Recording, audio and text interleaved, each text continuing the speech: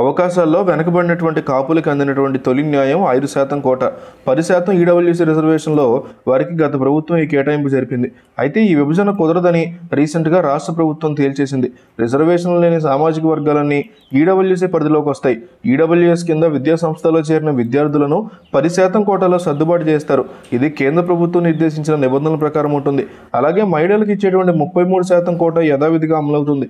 EWS కేటగిరీలో reservation పొందాలని భావించేవారు తహసీల్దార్ నుంచి ఈడబ్ల్యూఎస్ సర్టిఫికేట్ తీసుకోవాలి. రాష్ట్రంలో కాపు రిజర్వేషన్కి ప్రభుత్వం స్వస్తి పలికింది.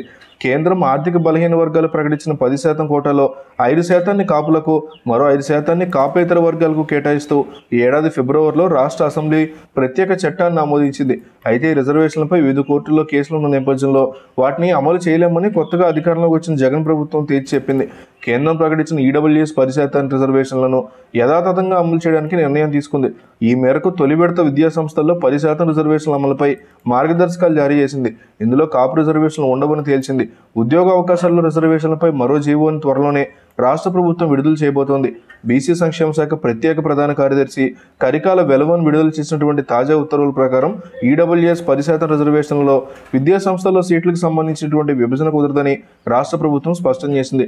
ఈ రిజర్వేషన్లు ఈడబ్ల్యూఎస్ పరిధిలో అందరికీ వర్తించాలని, దాన్ని వేరువేరుగా వర్గాలకు వర్గీకరించడం నిబంధనలకు విరుద్ధమని పేర్కొంది.